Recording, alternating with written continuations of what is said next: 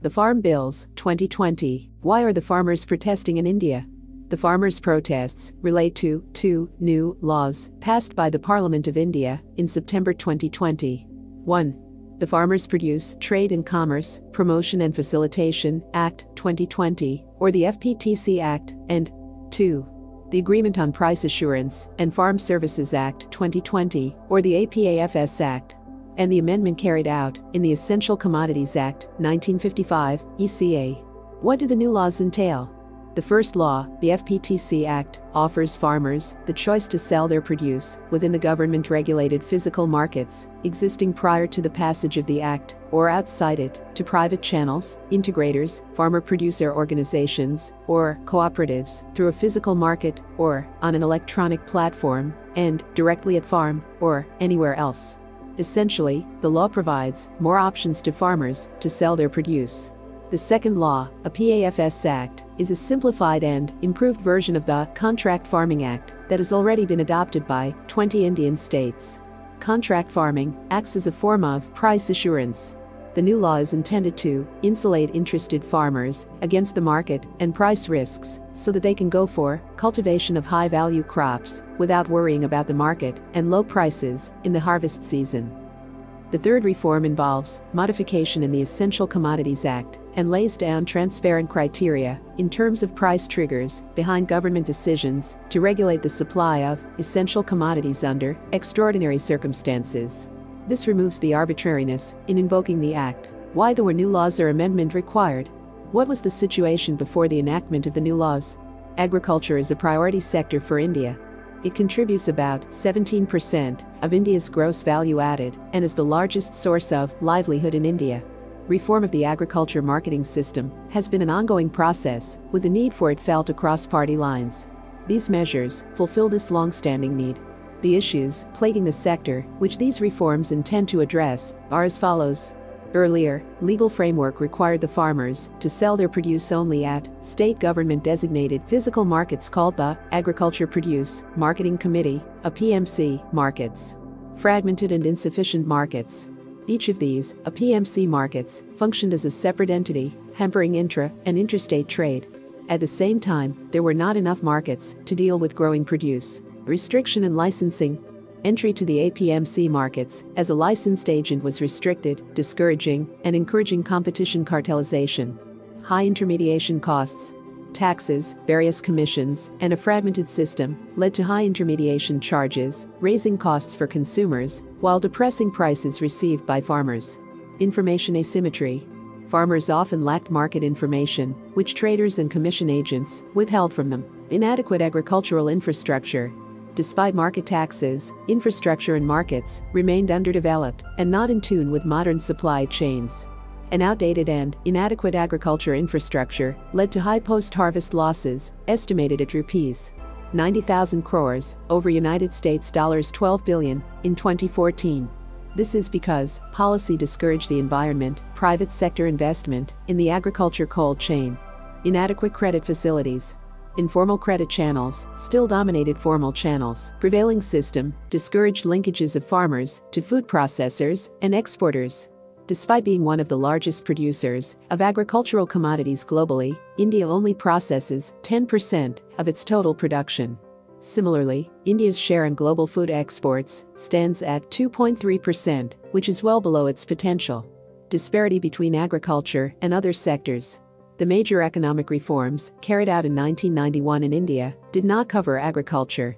While the rest of India marched on the road towards prosperity, on the back of the 1991 reforms, agricultural growth remained stuck at the earlier level, with negative growth in agricultural income in 5 out of 12 years following 1990-91.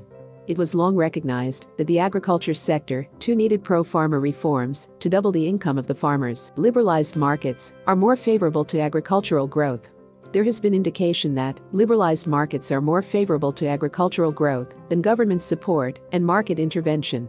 For example, areas such as horticulture, milk and fishery, having little or no market intervention by the government, have shown a 4 to 10% annual growth, whereas the growth rate in cereals, where interventions are high, remained 1.1% after 2011-12. Contract farming existed earlier in some states, but these states had their own laws on the subject. A national framework on contract farming was missing. With the passage of the new law, contract farming has now been nationally enabled at terms favorable to farmers. It will also provide price assurance to farmers even before sowing of crops and enable them to access modern technology and other inputs. It has also eliminated the complicated system of registration or license, deposits, and other compliance measures required for contract farming in various states and created a legal framework for agreements between farmers and sponsors. What are the benefits of the said reforms? The reforms are aimed at ensuring that the objective of doubling farmers' income is realized. The new legal framework unshackles agricultural marketing in India.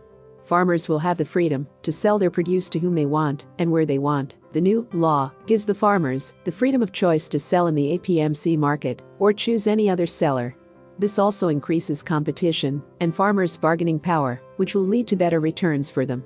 APMC markets will now face competition from other markets, prompting them to improve their own functioning to remain competitive. Farmers will no longer be bound to pay a long list of market fees, taxes, and cesses on their produce, thereby improving their returns. Contract farming acts as a form of price assurance. It is now nationally enabled and on terms favorable to farmers. Farmers will be empowered to access modern input, services, and protection against price risk. Export competitiveness will increase, benefiting the farmers. The Modification in Essential Commodities Act will attract much-needed private investments in agriculture from input to post-harvest activities. Incentives are now aligned for private sector investments across the entire cold chain. Increased investments in the sector and development of infrastructure will reduce post-harvest losses, improve remuneration through grading and sorting, and boost linkages to terminal markets in food processing, retail, and exports. India's agriculture and food processing industries will receive a much-needed fill-up with a liberal procurement regime. Employment in the food processing sector will rise, and this can put India on the path towards becoming the leading food exporter in the world, whilst maintaining our food security. Promotion of electronic trading. The Electronic National Market for Agriculture, ENAM, was launched in 2016 with the objective of promoting electronic trading in agriculture produce. However, the potential of ENAM was being hindered by the prevailing legal provisions. While over 1,000 mandis have been onboarded to ENAM, a true national market for agriculture remained far from reality.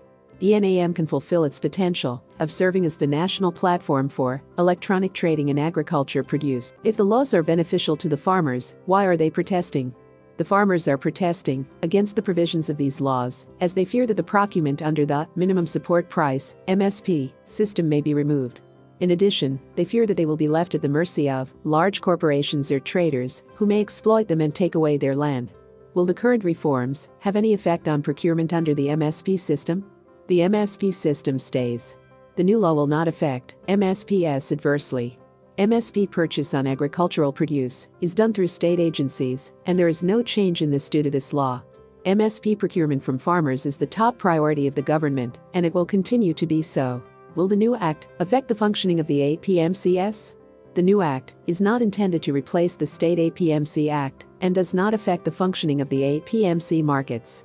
APMCS will continue to regulate the marketing of agricultural produce within the physical boundaries of market yards. They can levy market fee within physical mandi, as per their regulations. The Act only provides farmers with additional marketing opportunities outside existing APMCS.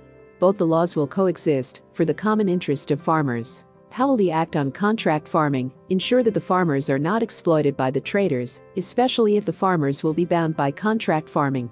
The Act provides efficient and elaborate mechanisms to protect the interest of farmers. Simple, accessible, quick and cost-effective dispute resolution mechanism is prescribed for the farmers against traders to prevent and curb any unscrupulous acts. Moreover, to curb any malpractices, deterring penal provisions have been put in place for traders. These provisions will act as deterrent against any fraudulent motives, thus safeguarding farmer payments. The contract farming law does not require any farmer to enter into a mandatory agreement. The decision is left entirely on the farmer. Besides, the law clearly disallows any transfer, including sale, lease and mortgage of the land or premises of the farmer, and ensures that buyers or sponsors are prohibited from acquiring ownership rights or making permanent modifications on farmers' land.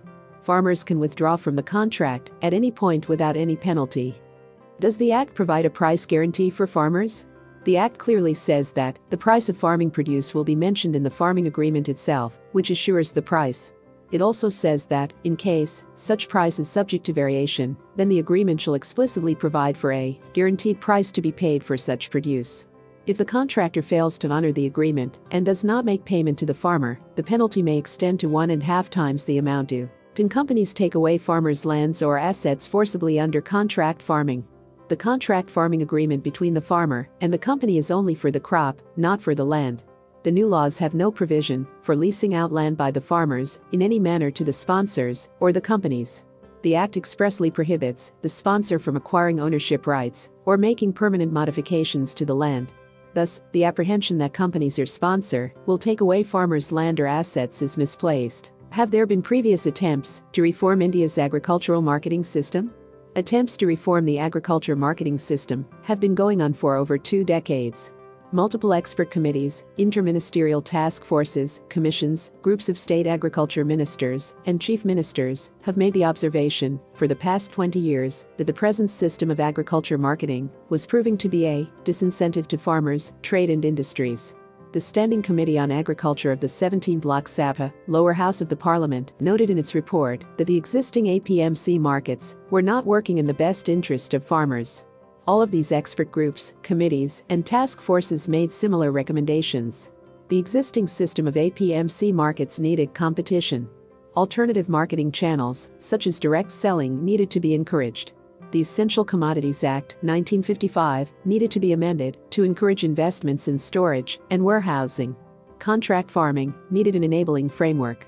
There was a need for a barrier-free national agriculture market. Many government committees noted the slow pace of reforms in this sector, despite efforts ongoing since 2001. The government has set an ambitious but achievable goal of doubling farmers' income. Marketing reforms were going to be critical in achieving this. Yet, it was found that state governments had not adopted marketing reforms in true letter and spirit. To this end, the Union government issued the Model Agriculture Produce Livestock Marketing Act 2017 and the Model Contract Farming Act 2018 for states to adopt. Yet, the reform process was piecemeal and cosmetic in nature. Why was a new approach required? From deficit management to surplus management. As India moved from a food deficit nation to a food surplus one, the focus of policy needed to shift from deficit management to surplus management. The previous attempts at reform, which required states to take the lead in instituting legislative changes to their own APMC acts, bore little fruit. Agriculture remained status subject, however, interstate commerce and trade remained on the Union list. It was also clear that a new approach was needed to unlock India's agriculture markets and make the goal of doubling farmers' income a reality. Therefore, the decision to deregulate agriculture marketing outside the physical area of notified markets, promote contract farming and amend the Essential Commodities Act was taken. Complementing these reforms, a Rs. 1 lakh crore agriculture infrastructure fund has been launched to create infrastructure close to the farm gate. Along with investments in infrastructure, a huge thrust is also being placed on the collectivization of farmers through farmer-producer organizations, FPOS farmer-producer companies, FPCS, to improve their bargaining power.